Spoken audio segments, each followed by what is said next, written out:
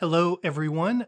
Let's talk about how inflammation and brain inflammation can cause anxiety and how that works in the brain through the structure right here, the right amygdala. About a year ago, I did a video explaining how inflammation can cause depressed mood, and I'll link to that video at the end of this one. But people were asking, if inflammation can cause depression, can it also cause anxiety? Very good question. The short answer is yes. Inflammation originating from the body or from the brain can prompt anxiety, and it can also exacerbate existing anxiety. So, let me tell you how that works. But first, an important caveat: not all anxiety is caused by inflammation. So you can't use anxiety as a sign of brain inflammation or systemic body wide inflammation. In some cases, anxiety is driven by inflammation. And in other cases, it's not. It's driven by something else. Okay. So let's get into the brain here. Your amygdala, which I circled right here, it's responsible for monitoring information from your senses for signals of danger. So it monitors both conscious and unconscious signals. So it can even detect danger and things you're not even aware are there. So it can even be not just things around you, it can be signals from inside your body. It can be chemical, like blood sugar or leptin levels or carbon dioxide levels. And all of these signals are interpreted by the extended amygdala. And here's my quick very fast diagram of how this works in a very simplified way. The amygdala will take all of these messages from your brain and your body that say that there's some sort of danger or risk here. And then it takes in all the messages saying that everything is okay. And it averages those two. And as long as that average is below a distress threshold that I'm showing right here, you'll feel okay. But if you get too many danger signals and that pushes the average over the threshold, then a distress signal will be sent to regions like the hypothalamus, and that's going to cause the anxiety or panic response. So, avoiding anxiety means strengthening the everything is okay messages or decreasing the danger inputs to the amygdala. And inflammation is one source of inputs that gets you closer to hitting that distress threshold. So if you reduce inflammation, that should get you further from hitting that anxiety threshold. So, for example, if I put you into my office and I say that you have to stay here by yourself for 1 hour and you can't leave the room, most people would probably be fine with that. But unconsciously, part of your brain has noted that your freedom has just been limited. You probably won't notice that. It's not a big deal.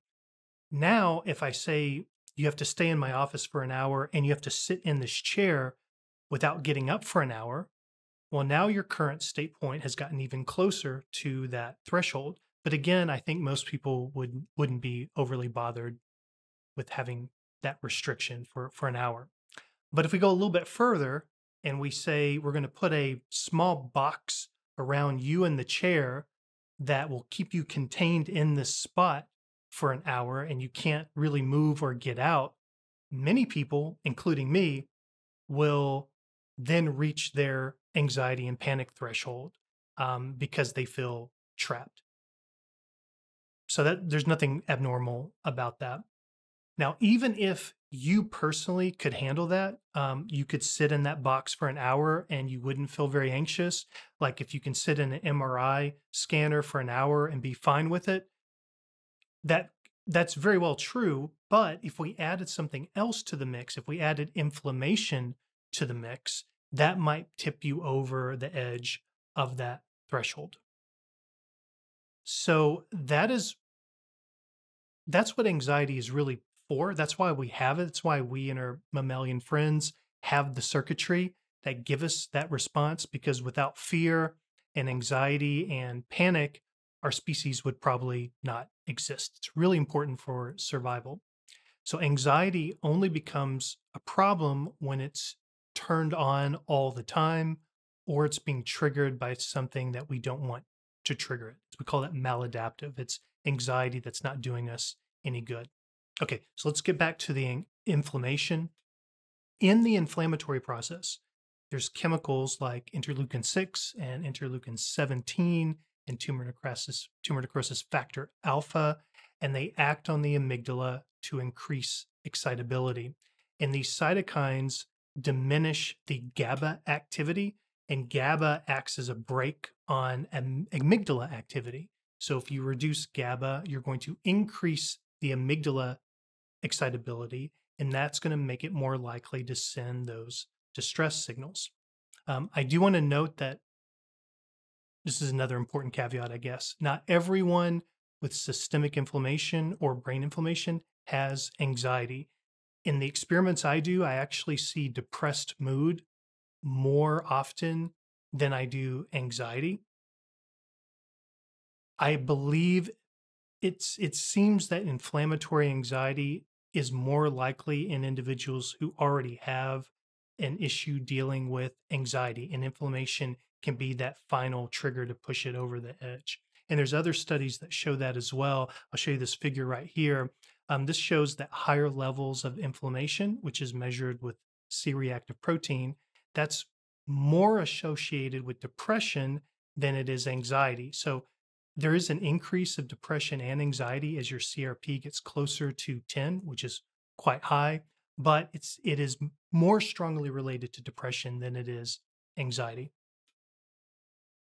So how do you know if you have inflammatory anxiety?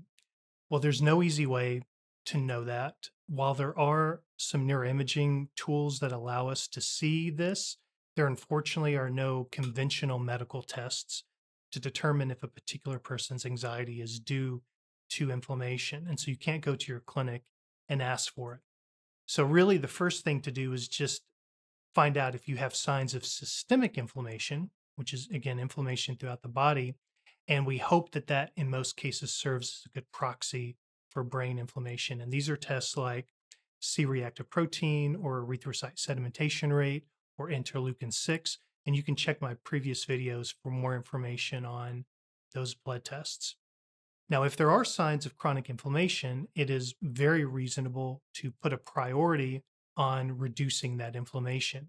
And there are several studies showing that even standard anti-inflammatories can reduce anxiety in some people. And there are so many tools that could help. There are pharmaceutical, I mentioned prescription and over-the-counter anti-inflammatories. There's things like low-dose naltrexone.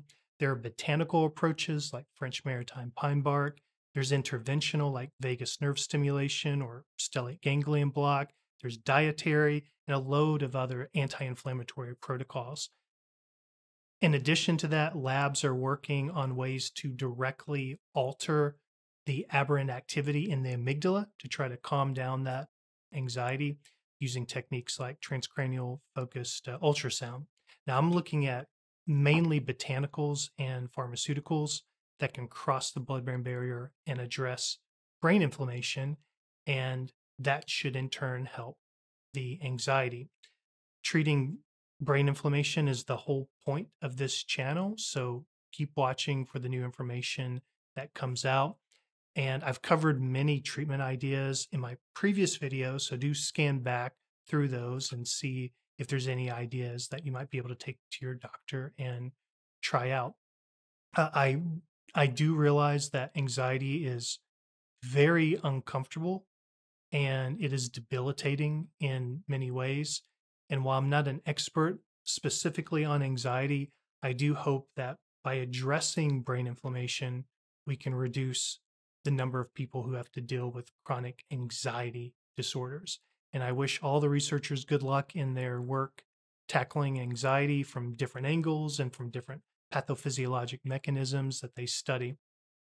So that's it for today. I'm getting back up to speed after finishing my big grant applications, and I'm getting caught up on all the projects and initiatives that I've been working on. I do have some important, at least I think they're important announcements to make in the next couple of weeks about some new research projects that I'm starting. So I hope you're able to keep watching, and I will be back soon.